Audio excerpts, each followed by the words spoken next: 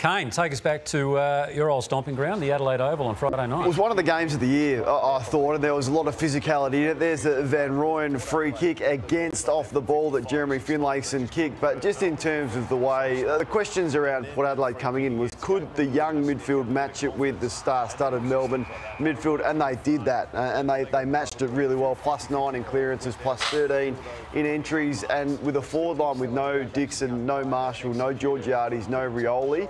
I thought, the way that they were able to shuffle Ryan Burton forward and Darcy Byrne-Jones and quell the influence of Lever and May was significant, Brownie. But, yeah, won 7 in a row. Are they legitimate premiership contenders? I probably don't see them in that conversation yet. Why?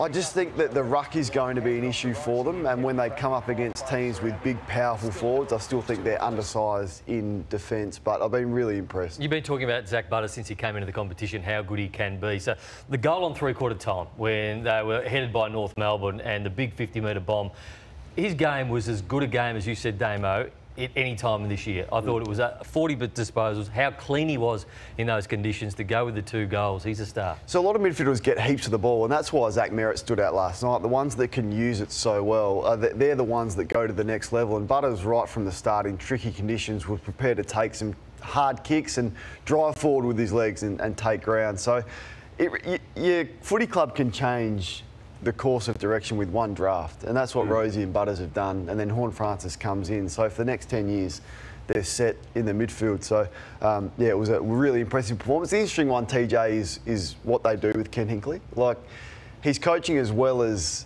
any coach in the game. We're seeing the celebrations here and the move to the bench. The club has said August is the deadline before they're going to make a call. It's a tough one for them. Like, why? Well, because I mean, he's just won 7 in a row. Exactly right. So then why not sign him now? He's still out of contract, this coach, and they've said August. There's Gold Coast that may be looking, and we sit next to Caroline Wilson, who continually says, Lordo, that Stuart Dew will be moved on at the end of the year. There's West Coast and a conversation there. A club could, I think, poach Ken Hinkley right now if they want to. I mean, if you're Ken Hinkley, you'd be sitting back at the moment with the biggest grin on your face because of the critics who have now gone silent. They were over it. The critics were everywhere. Absolutely, they were. He was dead man walking. What if, say, they lose first week of the finals? Yeah. So that's where still Ken understands it's a brutal game, and so right now he's in a great, wonderful position. Yeah. He's hungry, he's passionate, he's coach.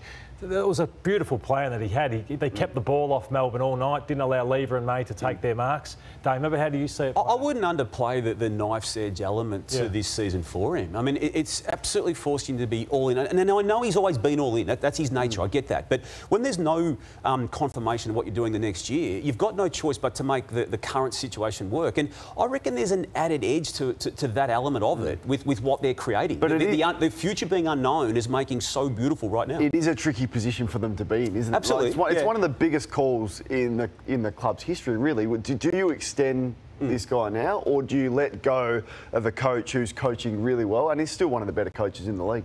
And then you run the risk of dipping at the start 100%. Of next season, and you've then got to sort of justify to the supporter base why you got rid of a bloke who, as it stands now, has won the past 7 games. Agree. Anyway, it's a brutal caper coaching, that's for sure. Let's go back to Friday night. It was a cracking game of football. Port Adelaide, I thought they dominated for 3 quarters. Melbourne had a patch in the third term where they just put the accelerator down. Zach Butters, 41 with 2. Houston was great. Rosie was good.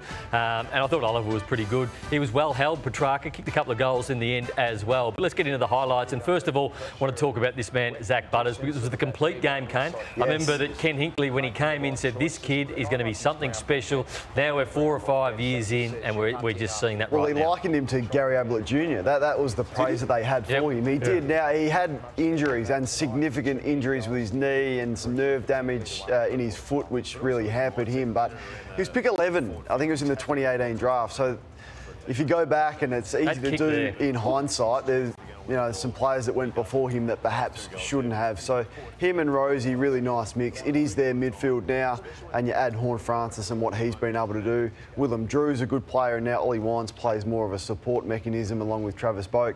Yeah, it's a good midfield. I don't think they win the game if he didn't kick the goal on three-quarter time. So it would have been too far back. Yeah, the momentum then was all with Melbourne. They kicked 7 in a row. So not in a row, but they kicked 7 goals in that third quarter.